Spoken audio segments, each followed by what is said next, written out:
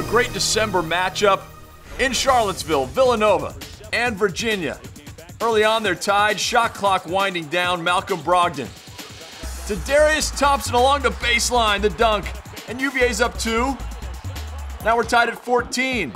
Nova's Phil Booth finds Mikal Bridges, great cut backdoor to the hoop. The Cavs would trail a bit, then they go on a run. Brogdon to Isaiah Wilkins, has room at the free throw line, hits. Cavaliers on an 11-0 run, and that run would be capped off by London Prentice going to the rim. 33-29 UVA at the half. Early second half, Wahoo's by 2. Nova's Josh Hart steals the pass and finishes strong. Tied at 37.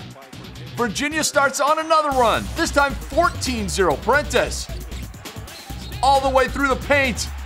The basket goes and the whistle. He had 19 points, 15 in the second half. And then it's Prentice to Anthony Gill, who had 22 and 8 rebounds. UVA by 5. And when they really needed a bucket, Malcolm Brogdon steps up with the huge 3. He had 20 on just 8 shots. That's because he went 12 of 12 from the free throw line. A great game for the Cavaliers. They win at 86-75. I'm Jeff Fischel. This is the ACC Digital Network. We are the official home for ACC basketball. For more great content like you've just watched, click one of these boxes. And to make sure you don't miss anything, click subscribe.